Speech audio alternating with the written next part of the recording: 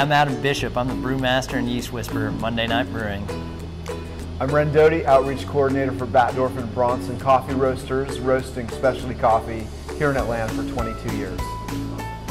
So what we made was a breakfast beer of sorts. We used coffee, Ethiopian Harar that they provided us, and used it as a cold infusion on a pale ale that we did with a single hop Pacific Jade.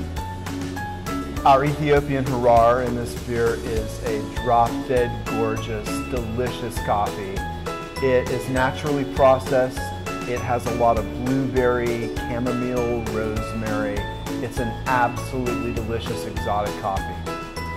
So Adam came over to our roastery and we brewed several different coffees, cupped them, and we talked about the pale ale that he was going to pair with it.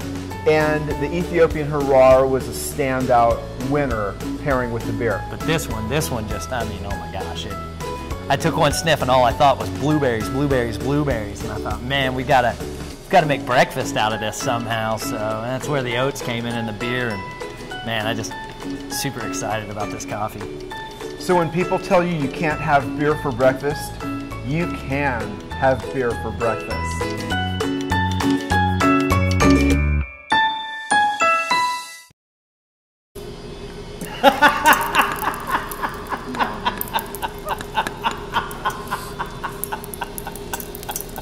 So good. So good. You have no idea.